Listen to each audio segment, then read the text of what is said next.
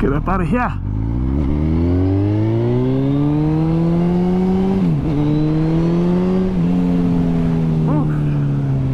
Oh man, I love those quick little blasts, man. Those quick little blasts is what make bikes this size so fun. I love it, man. I love it.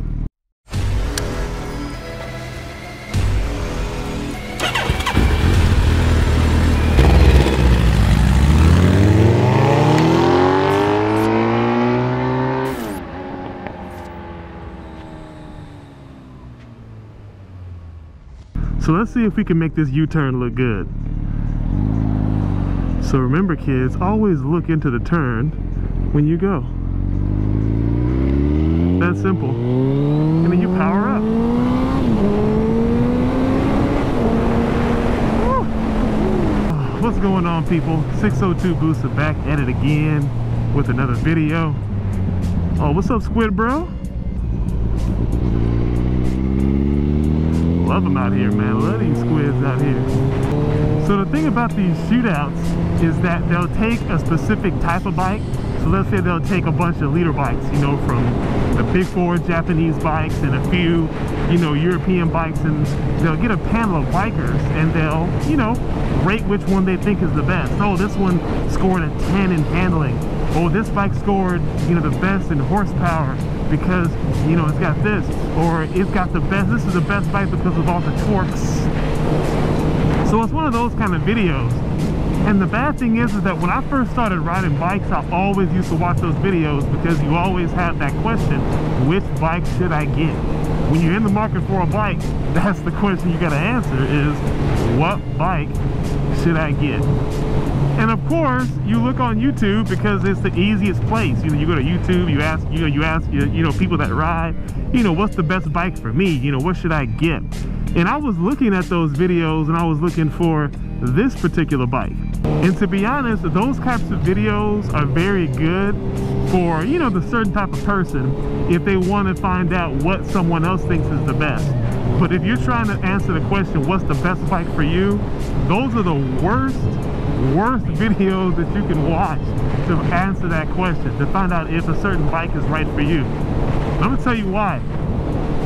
Number one, the main problem with those videos is that you're pretty much looking at the same bike with just a different look and feel. That's pretty much it. You get guys out there that want to get like a commuter bike. You know, they want a bike that's more upright, maybe naked, you know, good ergonomics. You know, they want to have a little bit of power to get them through the street and a little bit of power for the freeway so they're not like, you know, wobbling and such at high speed. For example, I was looking at naked bikes about this size, like a GSX 1000, you know, Z900, MT10, you know, all the big four, you know, you all know what I'm talking about. I was looking at all those. The thing about it is that all those bikes on paper, they're very similar. You know what I'm saying? They all are gonna have similar features. They're all gonna perform very similar. You aren't gonna find very big differences between these bikes as far as just getting on them and riding them. Of course, some of them have rider aids that the other bikes don't. That's true. They may feature different technical specs as far as that's concerned. But overall, the overall ride, you know, when you just have to get on the bike and ride it, and you forget about the little stuff, it's still the same bike. And what happens is that people get so wrapped up in, oh yeah, I bought this bike because so-and-so said that it's got more horsepower. So yeah, that's why I bought that bike, because it has more horsepower. That's honestly, I mean, that's the most stupidest reason to go and buy a bike based off of someone else's opinion. You got to go see that bike for yourself. That's why I really have a hard time watching these videos, is because the people that are riding these bikes, they've got experience riding bikes for months, years on end. They ride different kind of bikes, and you're talking to an audience much different than the people that are watching the videos. You know, 9 out of 10.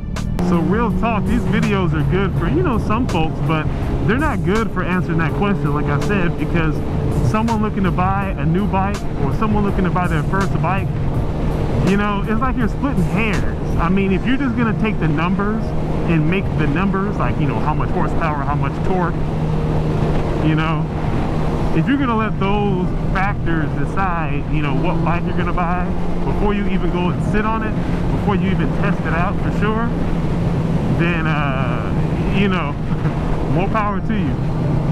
I wish I could do that, man. I wish I was the kind of person to go on YouTube, find a video of someone that I don't even know, talk about a bike and tell me that that bike is good for me. Same thing too, actually. I made a video a while back talking about why you should not get a Hayabusa for your first bike. You know, I mean, it's so easy to tell somebody to get a bike if you love the bike so much and you want everybody to be on the same bike that you're on. But to tell you the truth, it's not for everybody. And before I tell somebody to go and buy a bike, I don't try to consider myself. You know what I'm saying? You gotta put your audience into the picture. You know what I'm saying? You gotta picture, okay, who am I talking to? Am I talking to somebody that is a beginner? Am I talking to somebody that's experienced? You know? So that's how I go around recommending bikes. But I mean, ultimately, it's all my opinion. And that's the point that I'm trying to make. All these videos of people telling you what bike is the best bike to buy, or this is a good beginner bike to buy, you know what I mean? They're basing it on one of two things. If they're telling you to start on a smaller bike, they're probably worried about your safety. If people are telling you to start on a bigger bike but just respect it, they're probably just worried about how you're gonna look in the next few months. Man, I wanted to split this so bad, but I can't. But yeah, man, I mean, really, I'm not trying to bash on these videos, don't get me wrong. I mean, anybody that's a rider wants to try to help other riders. That's kind of the community that we're in. But the problem is that when you take videos like that, or when you take advice like that, you got to make sure you take it with a grain of salt, you know? Consider where that person's coming from, consider their riding experience, and see if it makes sense. You know what I'm saying? If a person is out there telling you that, yeah, you should buy this bike because it has more horsepower than another bike, and that's all they got to say, that should tell you a lot right there. And if it doesn't, maybe you need to rethink if you should ride. Real talk. There is a lot of traffic out here today. But yeah, man, it's all subjective. It really, really is. Each person is different. Each person is buying a bike to fill a certain need. So my point is don't just take the numbers and run with the numbers thinking that this is gonna be the best bike for you.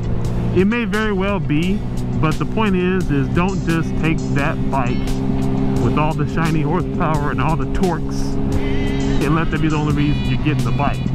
Because then you're gonna be just like everybody else. You're gonna be arguing with people on YouTube, on Instagram, Facebook, talking about, yeah, I bought this bike because it has more horsepower. It has like 3 more horsepower than the other bike. You know what I'm saying? It just makes no sense. Every time somebody comes up and tells me, hey man, why did you buy a Busa? You know, you could have got an H2 and it had a lot more horsepower. It's like, man, well, yeah, I know. It's got plenty of horsepower. I get that. But that's not what I'm looking for. You know what I'm saying? It's just like, come on, man, what kind of argument is that? I just try to, you know, keep my distance from people like that. Because there really isn't an intelligent conversation you can have with them. All they're going to talk about is the numbers, and that's all people have to go on. Why don't we talk about the bike's feel? Like, how do you feel when you ride it? I mean, it's so hard to describe how a person feels on a bike as opposed to talking about how much horsepower and torque and what bike beats what because it's got more this and more that. But anyway, guys, that's pretty much all I got to say about it because I'm going to start rambling. Let me know what you guys think. I mean, do you like to watch videos like that, those shootout videos? If so, let me know. If you want to see a shootout video come from your boy, let me know. 602 out.